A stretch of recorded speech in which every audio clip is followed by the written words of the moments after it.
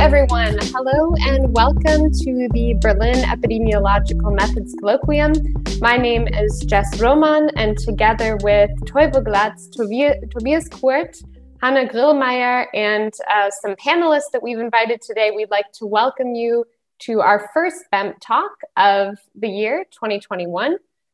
From near and far, that is one advantage of having the lecture series now online, is that we can welcome people from across the globe. And I'm really excited about our talk today. We've invited an excellent scientist, researcher, and hopefully speaker. That's what we've heard, so we're very excited to have him with us today. No pressure. This is Dr. Matthew Sperrin from the University of Manchester. He works in the Division of Informatics, Imaging, and Data Sciences. And his background comes from the mathematics and statistics. It's always interesting to see how people get into this, let's say, epidemiologic statistical method field. He did a PhD in statistical genetics and found his way then into this topic of when causal thinking might be needed for prediction.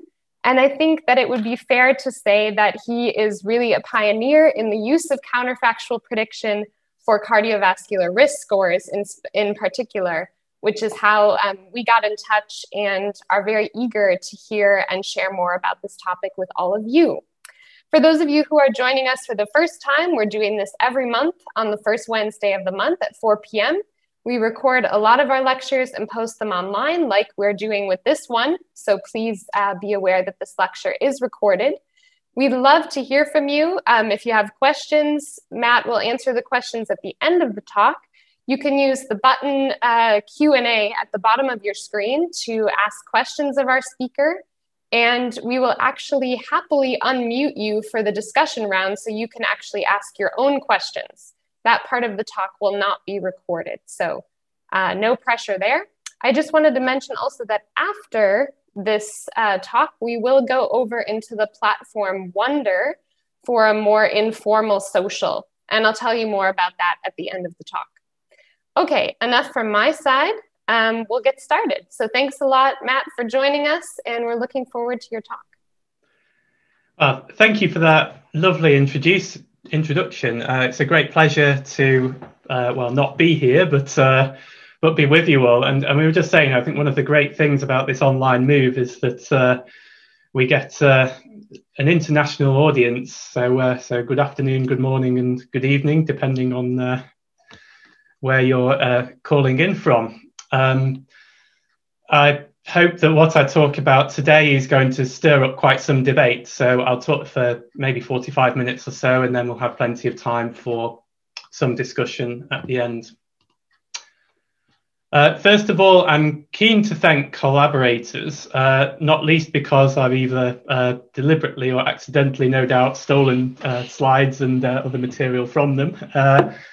So to highlight, first of all, Li Jing, who has been working with myself and other colleagues for the last couple of years, sort of putting together what's going on across this field in a scoping review that will soon be published. And a number of other colleagues, both at the University of Manchester and further afield. And I'm sure there's also somebody in the audience who I've forgotten off this list that should be there, so apologies to them.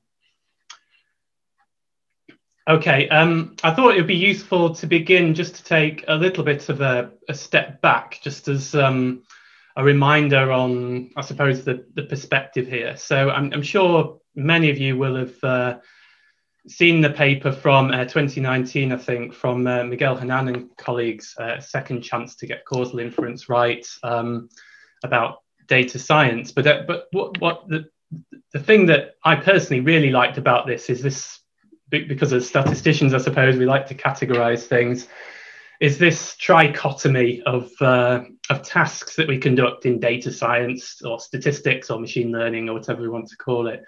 So description, prediction, and counterfactual prediction or causal inference.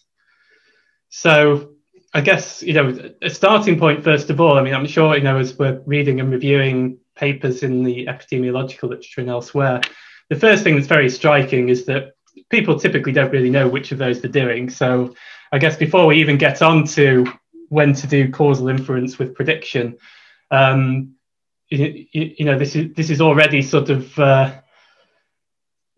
going to be quite new to some of the literature, where you'll see a lot of papers in the epidemiological literature in particular where it's just totally unclear. You'll see these papers that are very unclear what the actual objective of the whole exercise is, and if you try and categorize it into one of these three buckets, it's not at all clear.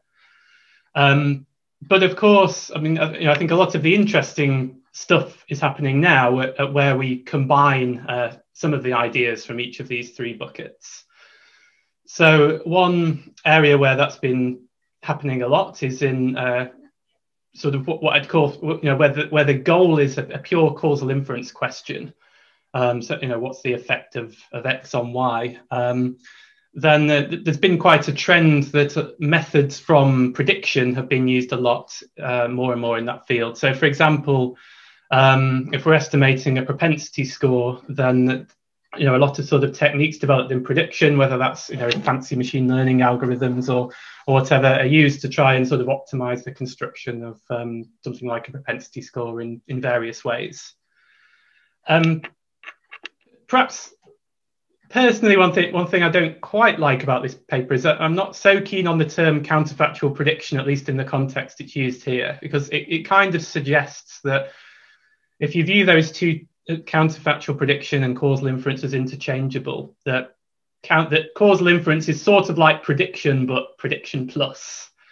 And I don't think that's necessarily true, because often in causal estimation, we're only interested in a contrast, or perhaps in a function that describes a contrast conditional on other factors, if we're interested in subgroups, or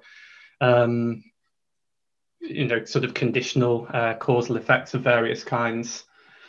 But when it comes to prediction, and particularly sort of deploying prediction into healthcare to support clinicians, to support decisions being made in healthcare, we're often very interested, rightly or wrongly, in absolute risk. And the prediction literature has developed a lot of tools and techniques to ensure that that focus on absolute risk means that we arrive at models that do well at predicting absolute risk. So just to make clear that I suppose what I'm interested in here is how I would define counterfactual prediction, which is perhaps, although I'm sure people will disagree and we can discuss this later, is a bit more than causal inference, because we are so specifically interested in absolute risk as well. But hopefully the talk sort of makes clear a bit what the perhaps subtle distinction I'm making there is. All right, so this is just a very general slide. I'm sure this isn't news to a lot of people here, but so a clinical prediction model essentially is just some tool used in healthcare or in a clinical application where we're interested for whatever reason in predicting some outcome Y, and we would like to do that based on some available predictors. So cardiovascular risk that was mentioned in the introduction, we have perhaps a healthy individual, whatever we mean by healthy, and we're interested in their risk of having a cardiovascular event over the next 10 years, for example. And something happens in the middle that converts those predictors into an outcome. And I don't focus too much on that in this talk, so that's why I've just have the crystal ball there. But of course, this could be, anything from a logistic regression, Cox regression model, depending on what the outcome is, or of course it could be a deep learning model, or any other variant along those lines. I suppose depending on the scenario that we're interested in, or perhaps the interests of the people that have developed the model.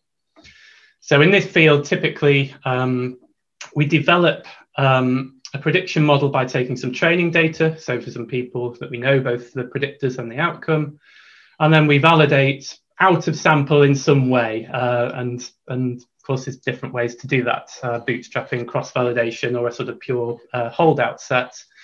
to assess what the performance of the model is like in new individuals. And then hopefully these models get deployed into practice and are used in some way to support some kind of decision.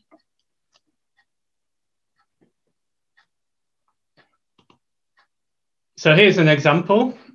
So hopefully this isn't too small, but this is QRisk, which is quite a well-known clinical prediction model in the UK. So QRisk is a cardiovascular risk score which takes a series of inputs and calculates the risk of a heart attack or stroke within the next 10 years.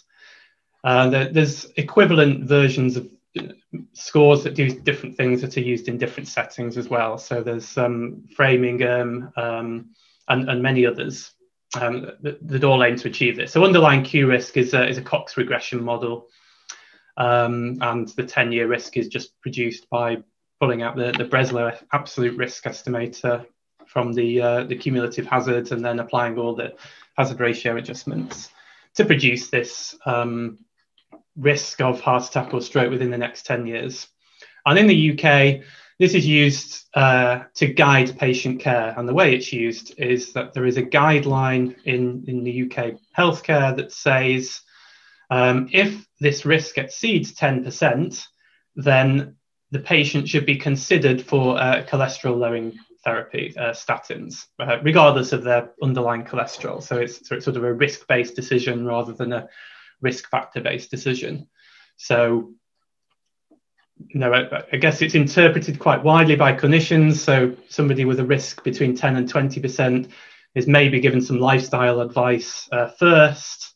But then, but ultimately the idea is that it's to guide some sort of preventative action to try and reduce the risk of a heart attack or stroke. So this is, I suppose, being used in a pure prediction way. So far there's no consideration of causal inference. This is just, we've taken some past patients, we've looked at these baseline risk factors and demographics and produced the probability of heart attack or stroke in the next 10 years.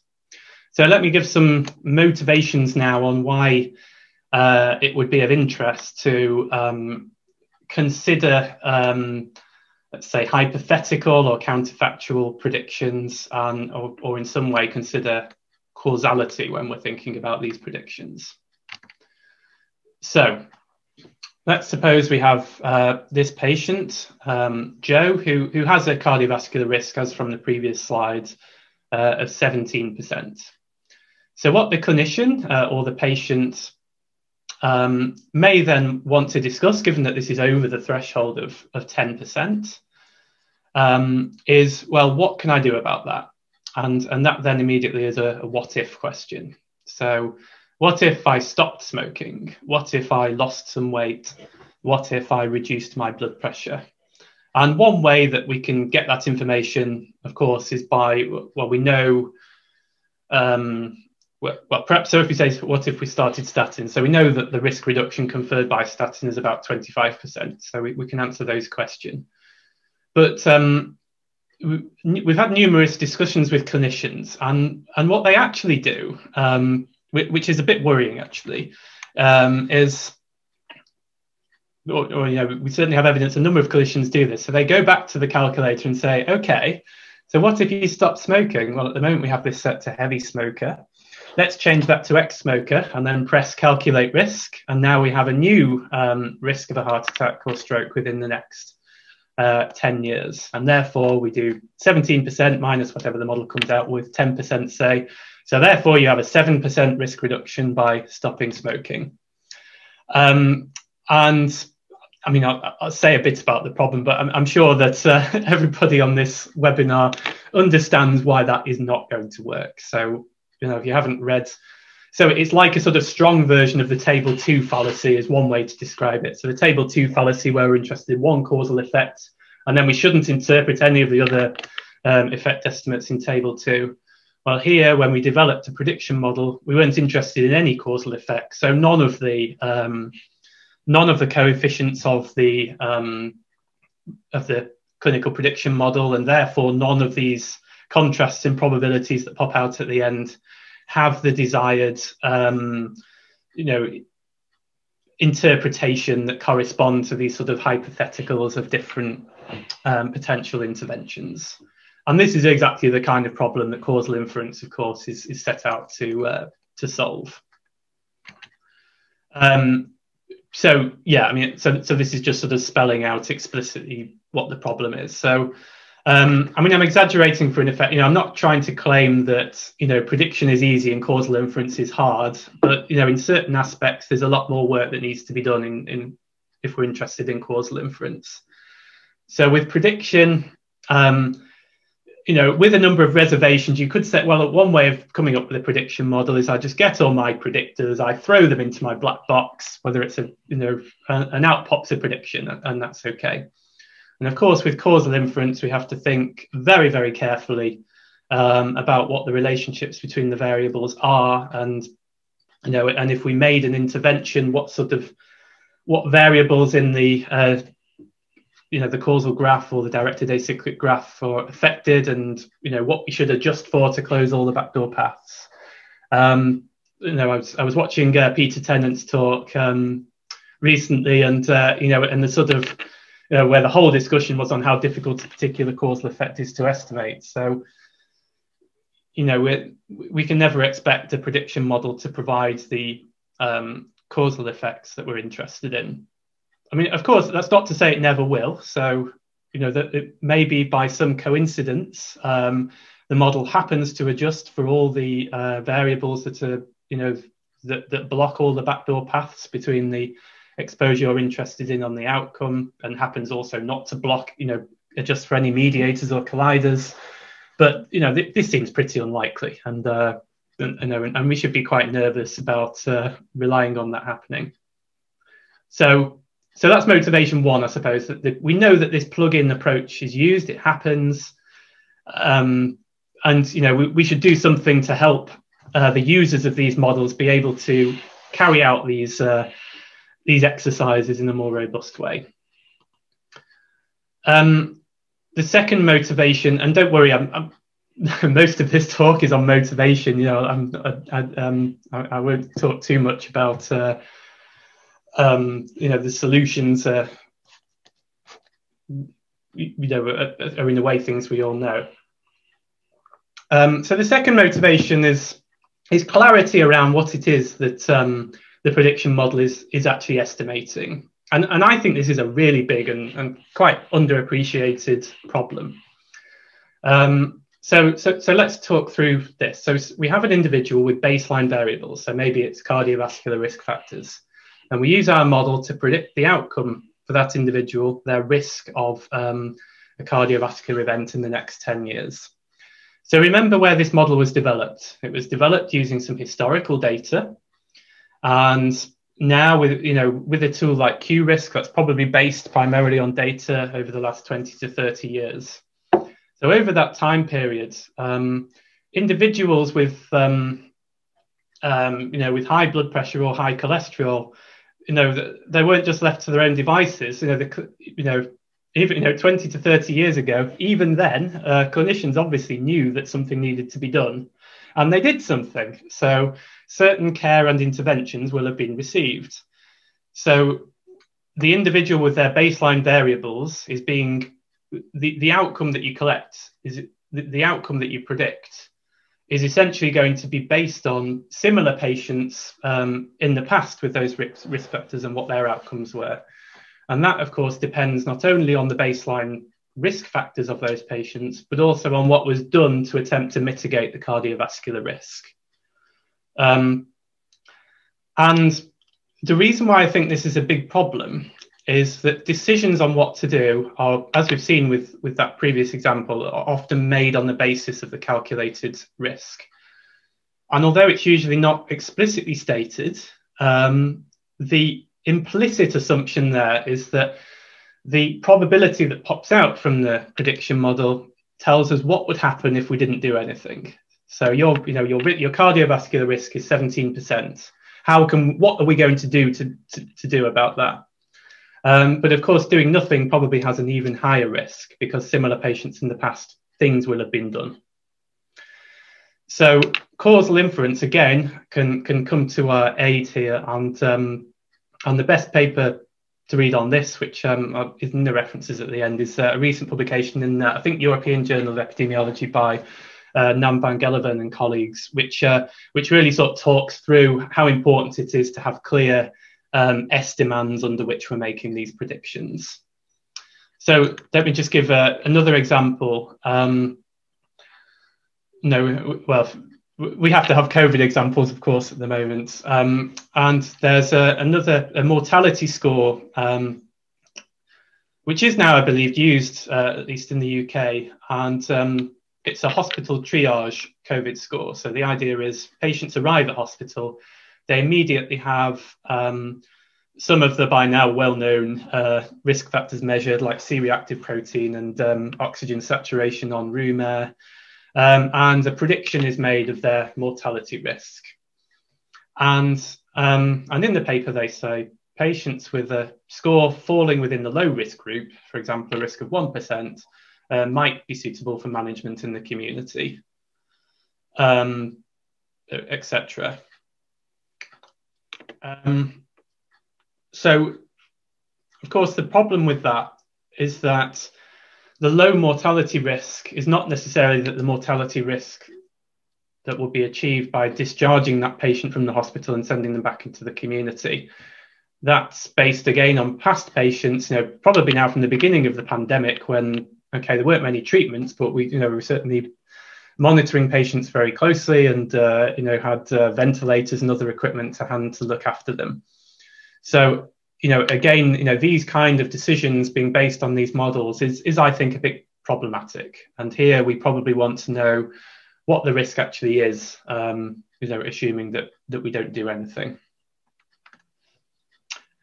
And the third example motivation that I want to mention, which I suppose is along the same theme as clarifying the estimand, but just extending that idea a bit. And it's the problem of treatment drop-in, because it's been talked about a bit in the literature, and it's sort of identified, even without thinking about causal inference, it's identified as an issue.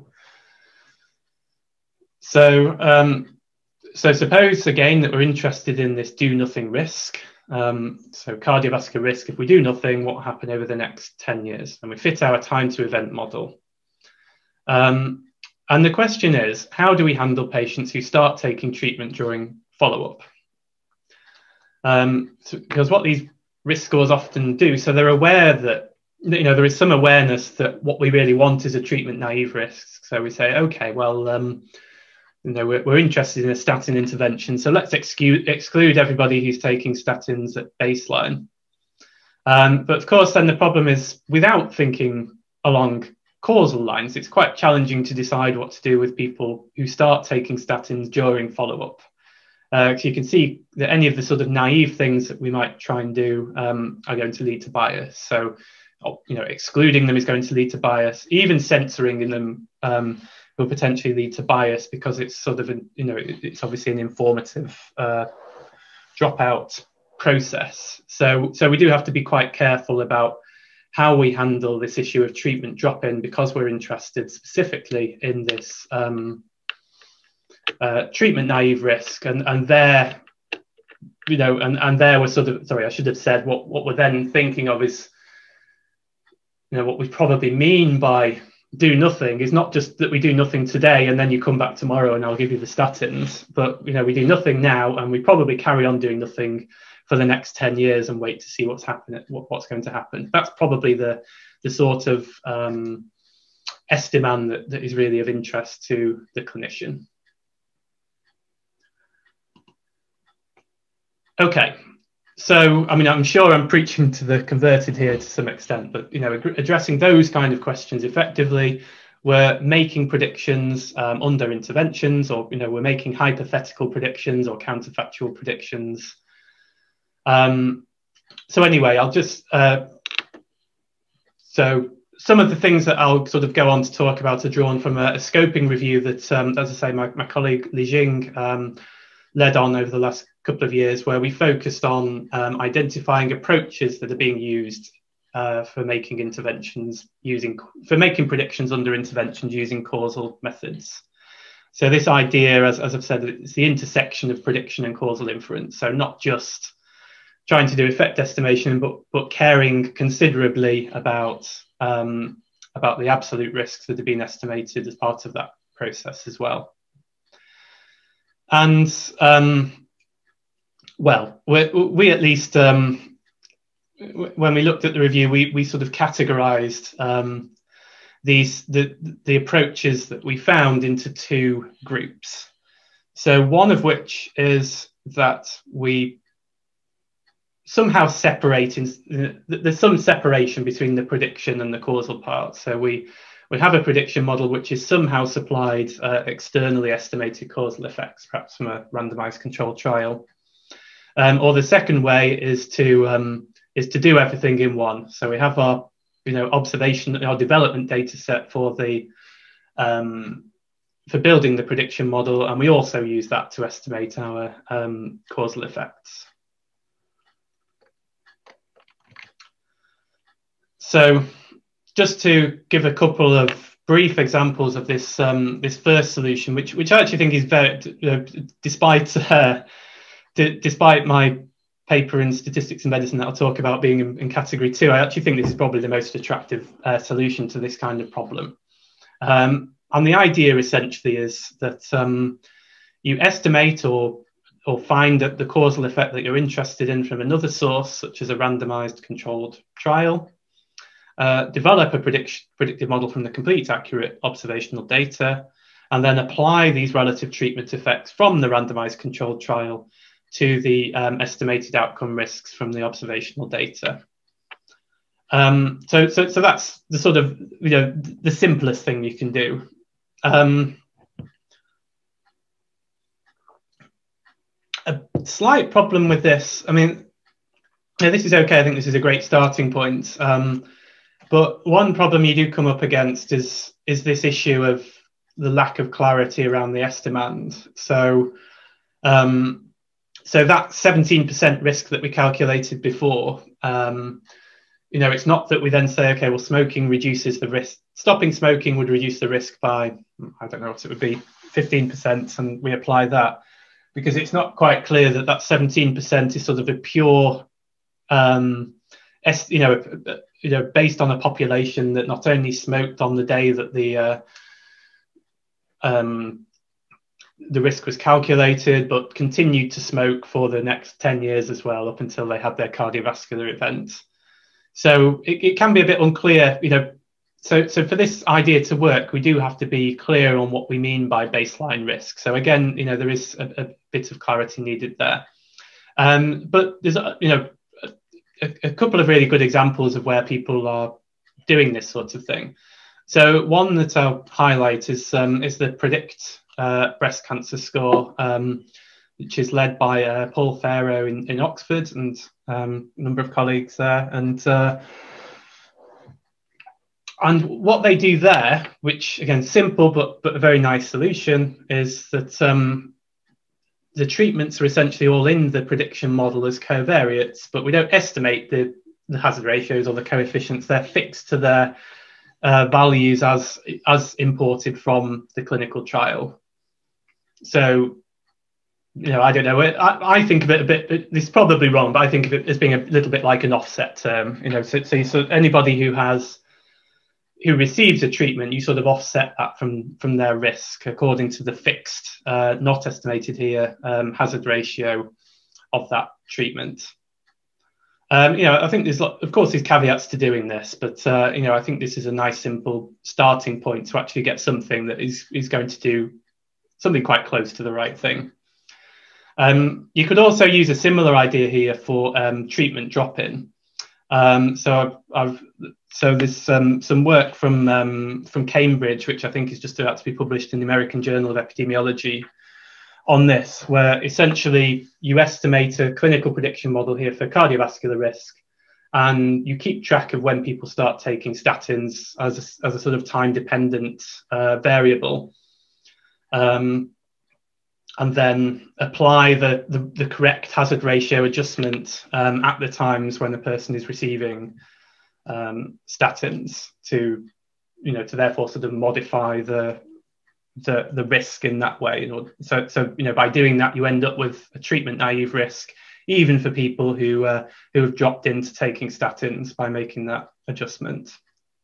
So yeah, again, I think it's a nice, this caveats, but I think a very nice, simple solution to this kind of problem. Okay, so the other kind of thing that you can do is to try and, but have some degree of optimism, let's say, that we can take our observational cohort and we can build both a good prediction model and a good and make good counterfactual predictions at the same time. So if we think about this, first of all, I suppose, if you imagine you have a binary outcome and everything, that happens shortly after the predictors, so that we don't have to worry about treatment drop-in. There's various ways that this can be done. So one sort of approach is that you build a model in the treated individuals and you build a model in the untreated individuals. And then as long as the predictors that you have in those models achieve conditional exchangeability between those two groups. So in other words, they account for any confounding in estimating the causal effect between the treatment without introducing any colliders or mediators and things like that. Then, we can interpret these kind of models in the way that we want. I'd say with this, given that we know it's very, very hard with observational data to estimate, a single homogeneous effect estimate. I think these methods are quite optimistic in terms of the assumptions that they require. But I guess if you're interested in knowing how the effect estimate varies according to the predictors as well, then these kind of approaches have some potential, but rely on really quite strong assumptions. And of course, this idea extends in quite a straightforward way to treatments over time, treatment drop-in. So here we can do the same kind of thing, but now, of course, we need to rely on G methods like the marginal structural models. So there I referred to my own work from a couple of years ago, where we were interested in this question of predicting treatment naive cardiovascular risk, correcting for treatment drop-in. And the way we did that was by using an approach based on marginal structural models to correct for the treatment drop-in. So again, I'll just very quickly show the idea behind this, because I guess the only thing to think a little bit about compared with the marginal structural model is that we have to be quite careful about what our prediction time is, and to be clear about what we mean when we're referring to the information that we need to use from the future. So here, in this diagram, the treatment here is setting A0 and A1. So the A could be statins here, and we're at time 0, so we know L0, and we're about to decide on A0. But of course, we don't know L1, and we don't want to have that in our model. So I guess the only extra thinking that has to happen here compared to the marginal structural model is, well, I want an accurate absolute prediction. So therefore, if the DAG is quite simple and looks like this, then I should, have all the. So of course, I have to make sure that A0 contains all the things to avoid biasing the cause. Sorry, the L0 contains all the things that avoid confounding the causal effect. But as well as that, I should also include things that I think are just good predictors of the outcome, but perhaps have nothing to do with A0. So just the prognostic factors as well can go in there. And then I can argue that even though I have to make a prediction by specifying A1, of course, that's an intervention that I'm hypothetically proposing at time 0. So it's okay to specify what that needs to be, even though it's in the future. And and in a way, you know, so L1. So with a standard marginal structural model, the problem you have with the L1 is that you don't want to adjust for it because it mediates the effect of A0, but you do want to adjust for it because it confounds the effect of A1. And of course, and the answer, of course, is to reweight in the marginal structural models framework. And here, of course, we also don't want to adjust for it because we don't know what any of these values are at the time that we want to make the prediction for an individual. So in a way, also, you know, everything sort of works out nicely, again, under some extremely strong assumptions about, you know, no unmeasured confounding, and that, you know, all the things that all the good prognostic factors that we want don't introduce any problems with bias in estimating the causal effect.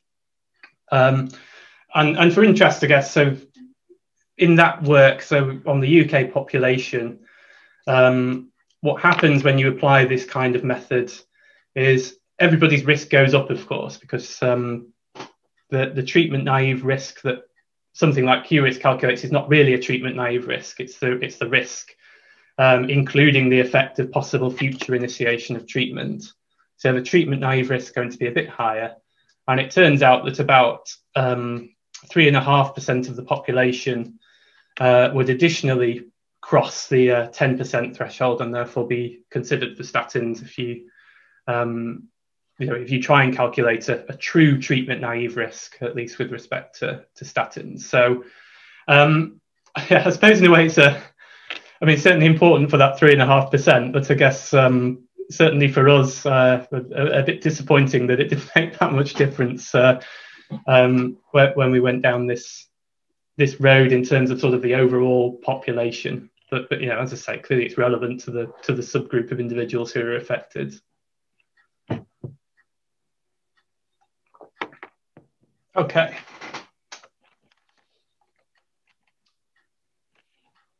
So,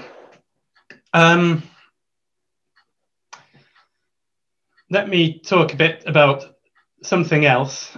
So, another peril of not thinking causally, which I've caused here, is the prediction, which I've called the prediction paradox. So, the treatment paradox is often talked about, and that's related to what we were discussing before, that that people who are at high, people who have bad risk factors often don't do as badly as you think when you build these prediction models, or you know, the predicted risk is not as high as you think. And that's because of exactly what we discussed, that in our historical development data set, somebody with high blood pressure and high cholesterol probably received lots of intervention from their clinician in order to try and avoid that. So that's the treatment paradox, which, you know, at best, I suppose, is just going to attenuate the hazard ratios compared with if we built a truly treatment naive model. But if you think about it, the same sort of thing happens if we imagine the whole sort of pipeline of building a prediction model, deploying that prediction model, and then updating that prediction model. So the picture here on the left is Harry Seldon. So if you're into your science fiction, this is from Isaac Asimov's Foundation. And essentially, this Harry Seldon was, I think they called him a psychohistorian. And he was somebody who, in the, sorry, it's a long time since I've read this book, but in the Galactic Empire, or whatever it is, he made predictions about what was going to happen in the future. But his caveat about this was saying, you know, these predictions are great, you know, these are 100% accurate, you know, the mean squared error is 0. We know exactly what's going to happen. But that's on the caveat that the population of the Galactic Empire, sorry to any Asimov fans, should remain in ignorance of the results of the application of my analyses. Because as soon as the group becomes aware of the predictions, the group will change their behavior. You know, and this is kind of an obvious point. I mean, you know, if I usually give an example of a train crash, but nobody's really catching trains at the moment. But you know, if you go out on one of your essential trips tomorrow, and you're told, oh, with high probability you're going to get run over when you cross the road, and I suspect if you really believe that prediction is true, I think you probably won't cross any roads, or at least you'll be more careful than usual when you do cross the roads. So probably therefore influence that prediction. So that's the sort of thing that I'm talking about here. So consider a group of patients who have high risk if no action was taken. So we imagine generously that the prediction model was fit in historical data when no action was taken. And therefore, these patients are classified as high risk. So these may be people with quite high blood pressure or cholesterol, but we're using data from long, long ago before statins or many of the other effective interventions we have now. So pretty much nothing was done with these patients to alleviate their risk. But from our perspective, that's good news, because now the prediction model is deployed into practice. These patients cross the threshold where we're supposed to take action, and these patients receive an intervention. They get their statins or their blood pressure lowering medication, or they're encouraged to stop smoking or do some more exercise. And therefore, for these patients, assuming the interventions are effective, many of the bad outcomes of strokes and heart attack are now avoided. And now somebody publishes a paper and says, well, look at this, our risk score doesn't work anymore. If we now look at its calibration in our recent publication, it's terrible. It's massively over predicting risk for everybody. So we need to come up with a new risk score, or we need to tweak the parameters of the old risk score to correct this problem. And that's widely agreed to be good practice. And I certainly don't disagree that this is good practice, that we should correct the calibration drift in these models. But the problem, of course, now is that this model has now been refit. It's now people with high blood pressure and high cholesterol in the development population of the new model have received interventions. And therefore, when we deploy this new model, the same individuals are then predicted as being at low risk. And therefore we say, okay, this person does have quite high blood pressure and high cholesterol, but the model says their risk is only 8%, so we won't do anything. And then, of course, what you see then is you end up with a cycle. So now the model gets refit and goes back to how it was. So you're getting this sort of movement in the threshold of what's being done. And that's what we're calling the prediction paradox here, which I think has also been called performative prediction in the literature. This same idea. So again, I mean, I also speak a lot, and I'm very interested in how we should update clinical prediction models to ensure that they remain relevant. And I guess up till now, I've certainly not really done it in a causal framework, but I increasingly think that because of this kind of problem, that's very important. So it's not enough just to recalibrate a prediction model when that prediction model has been deployed. We have to sort of think through, has the deployment of this prediction model changed the way we intervene? And therefore we need to think quite carefully about what the new risks about what these new risks are when we update the model.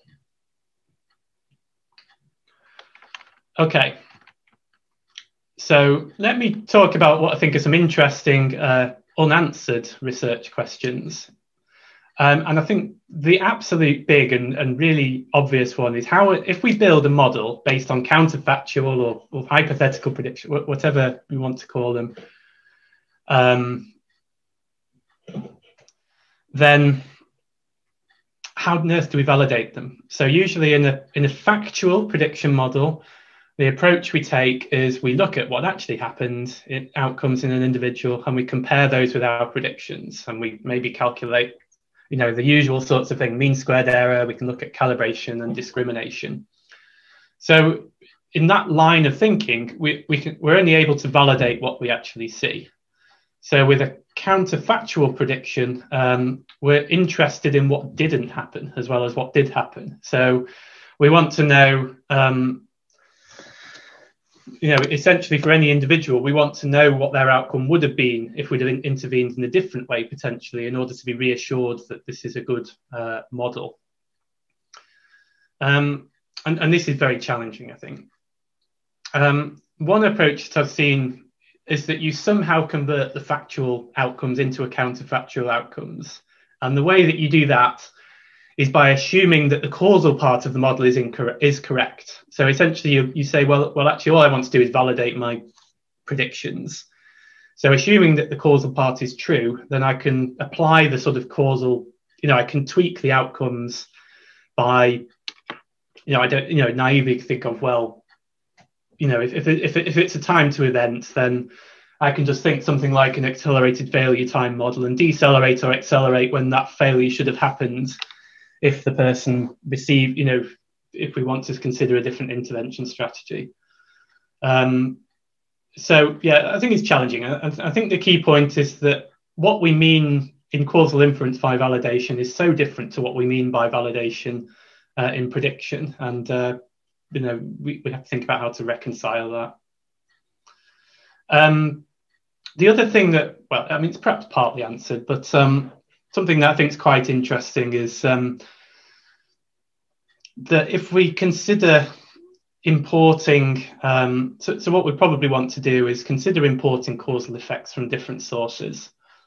And therefore, we're triangulating data from more than one source, and potentially many sources if we have many different causal effects and things. And I know that this is an active area of research for many people, but just pointing out that I think it's highly relevant here as well.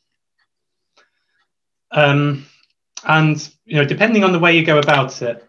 So for this third point, there is a possibility if you build the model in a certain way, especially if you try and do an all-in-one approach where you want to estimate your prediction model and your causal bit in the same exercise, then you potentially end up with conflict. So you may have, a collider, something that acts as a collider, for example, which is a really strong prognostic factor that therefore you'd want to include in your prediction model, but it introduces bias to the causal effect. I mean, I don't think this is probably not a hard problem to solve, but it's certainly not something, I've not seen a specific illustration of how it should be done if you're constructing these sort of combined prediction under hypothetical interventions models.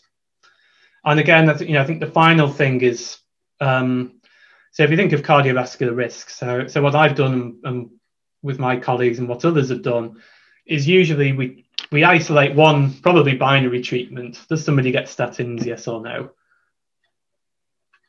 And think about what the risks are under each of those strategies. But of course, in reality, if somebody's cardiovascular risk is high, then there are many, many things that we can do. So there's different medications that can be given. There's lifestyle interventions, as we discussed, stopping smoking, doing more exercise, improving diet. Many of these things is very hard to measure, and the data will be very poor, of course.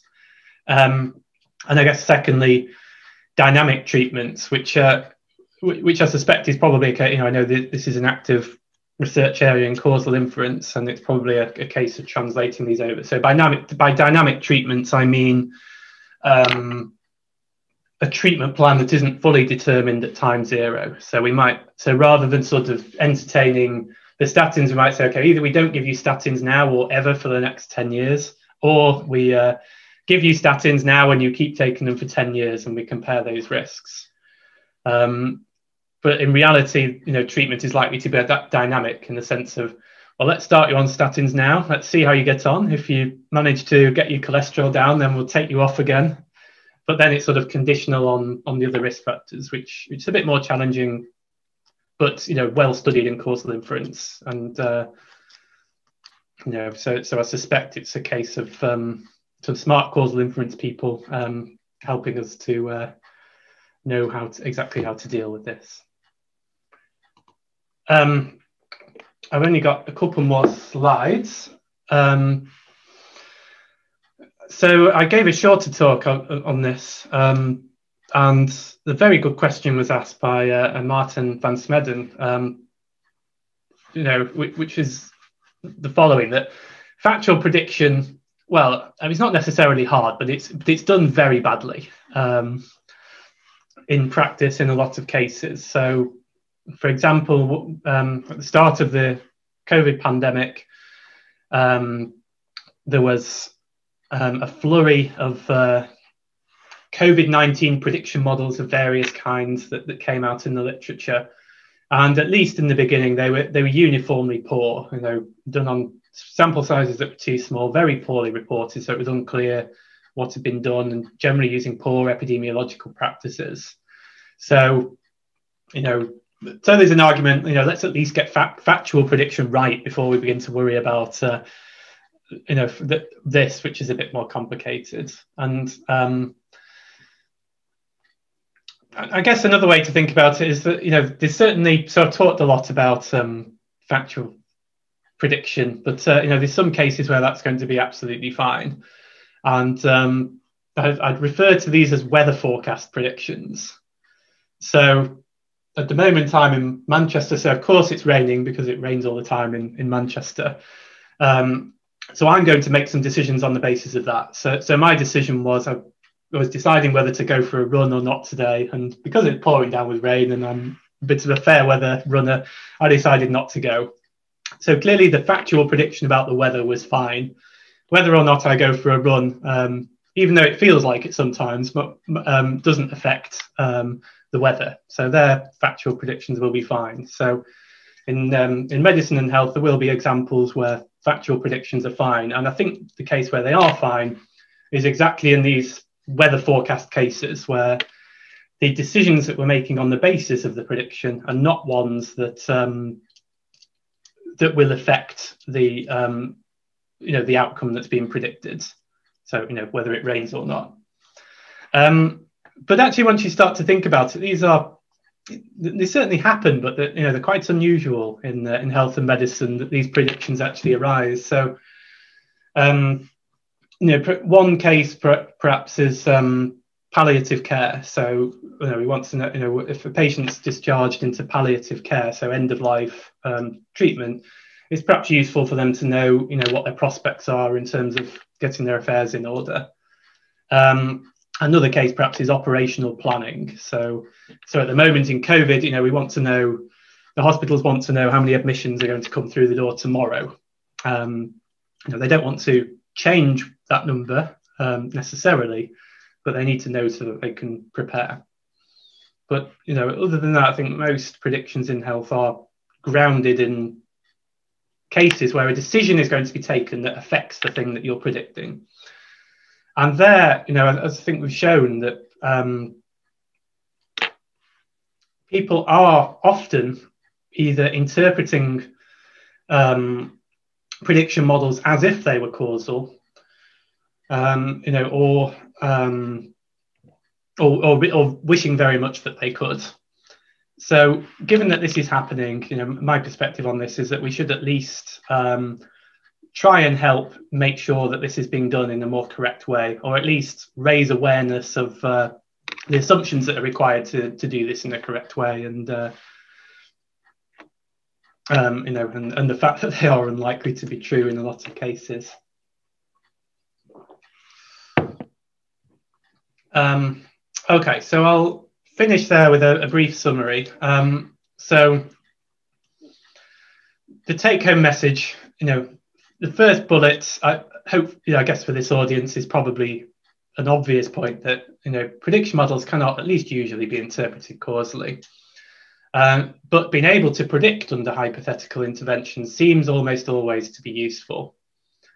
And of course, there's, I think there are a lot of questions still around how to do this, particularly when we think about validation and complex. Complex is a bad word to use, when we have many treatments and dynamic strategies that we're intervening them. And just my perspective at the moment is that it seems to me wisest to make use of existing robust causal effects and import those where possible. So to use the effects from clinical trials to try and make the causal part of our estimation more robust. So I think that these, integration from multiple sources approach probably deserves some more attention. So I'll finish there. I'll flash up this references page, which is just a variety of the things that I've referred to throughout this presentation. So thank you for listening, and I look forward to the discussion. Thank you so much for the talk. I'm clapping on behalf of the 100 participants here in the room and our panelists. So thanks a lot, Matt. I'm really looking forward to the discussion.